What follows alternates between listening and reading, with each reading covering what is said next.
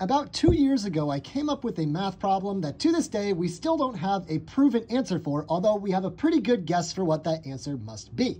I call this the League of Legends problem. So suppose that we are selecting a group of players that we are going to try to make a League of Legends match out of, and these players all have an ELO score that determines their skill levels. So the ELO score can be an integer, and it's going to be between 1 and 100 inclusive. Now, when we're getting a game of League of Legends, we want to have two balanced teams. And we'll say that teams are balanced if each team contains 5 players, and when you add up the individual ELO scores of each of those players, the two teams have the same sum or combined ELO. Now note, one player can only be on one team. You can't have the same player being on both teams. The question becomes, how many players do we need to have in our overall set of players at a minimum in order to guarantee that we will always be able to find two balanced teams? Clearly, just having 10 players total is not enough, because what if all of them have the ELO score of 1 and then one of them has the ELO score of 2? There's no way to divide these 10 players into two teams that have an even sum. But we could also see